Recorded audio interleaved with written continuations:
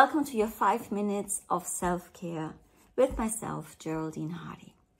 Today, I'd like to introduce you to the last guiding principle within the philosophy of yoga, and it's called Ishvara Pranidhana.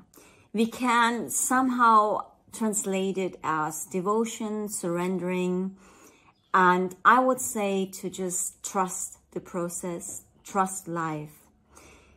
These two last guiding principles we have gone through, which is self-discipline, so showing up for oneself, and self-study, observing yourself, and being able to become aware of our actions, our thoughts, and our emotions. If you combine these two, at the end of the day, what you have been able to do, giving your best, we then trust the process and let go. You, for instance, work on a project and you have given it your best.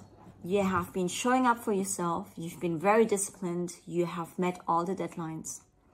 Then you look at it from the perspective, okay, what could I have done differently? How can I maybe communicate better on this certain subject? Or how can I actually draft this proposal better? And then at the end of the day, when you submit it, you just let go. You trust and surrender that you have done the best as you could at that very time and stage in your life. Why is this so important?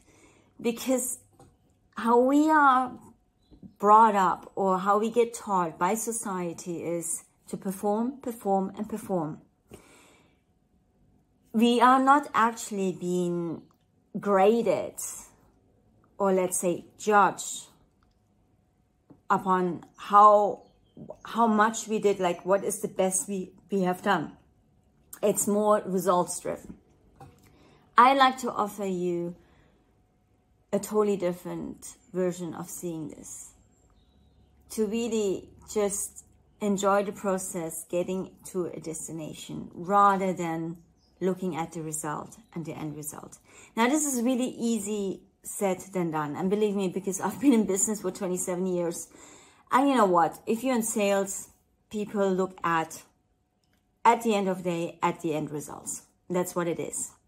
Not realizing that many times it's long-term and it can take longer. It can take 6 months, 1 year, 2 years.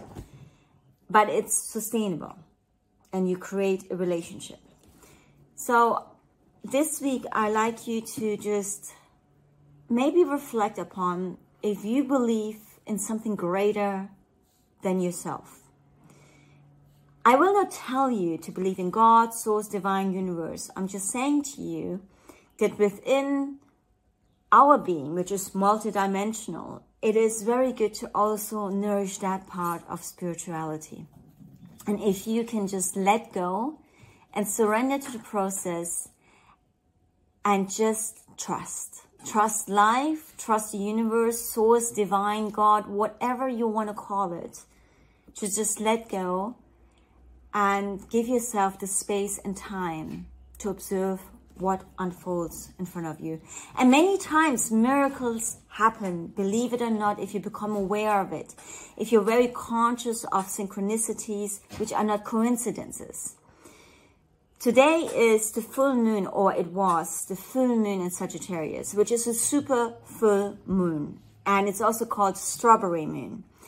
It is a very potent moon. I'm sorry, I'm having my dog running around left, right, and center. So if you hear him in the background, that's Ninja.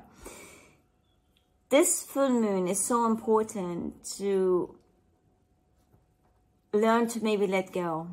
Close the chapters that you need to have closed and trust.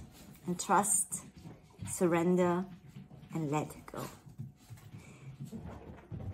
Let's see if you can just this week, sometimes when you feel like you want to use control and you want to push something through, if you can somehow let it go. Namaste.